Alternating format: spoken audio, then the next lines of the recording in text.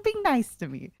When it comes to you, I think for you, one of the biggest things that's I don't know if it's that surprising about you, but it's always surprising to me because we are very close and we talk so deeply. I'm always very surprised at how shy you can be. And I'm always very surprised at how much you kind of keep your emotions within, even with me. So, and the example that I have in mind is a while ago, there was when you were leaving your old place of work, we were on a call together and like you were fine. I remember I called you after and everything like that. And I feel like I cried in front of you more than you did. And I cried for when I was leaving. I cried for when you were leaving. And you did eventually also, process your pain, but you don't really ever show your pain in even to friends. Like you're a lot more guarded, I feel, with that kind of stuff.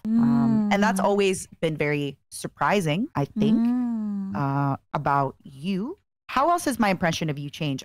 Now that I kind of know a little bit more about how you function and how you work, I think you're even more impressive with your creativity, with your drive, with the things that kind of excite you and engage you and your goals, aspirations, dream. I'm even, now that I know kind of, now that I know how it works, I'm even more impressed at you. And yeah, before I just thought you were kind of, a star and she just kind of, she's doing so good and but now that I see how you are, it's even more impressive about you. What?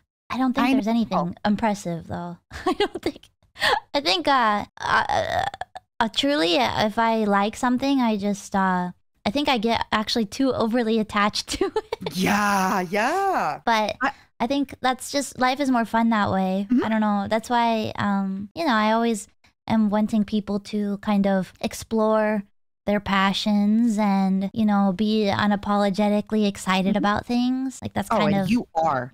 She is so, and I love that. Like I love a lot of things, I think, very deeply, but not to the point that you love the things you love. Like when, for anybody that doesn't know, she likes Metal Gear a little bit, but you are Metal Gear.